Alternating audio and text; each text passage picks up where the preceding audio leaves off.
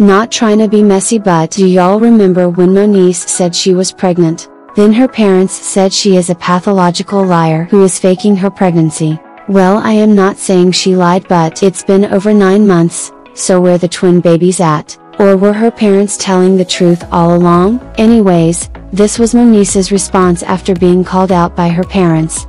My mother and my father went on a Facebook Live rampage, rant, and said they wouldn't be supporting me.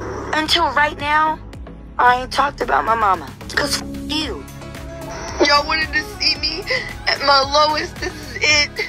I'm begging. I'm pleading. Just let me be.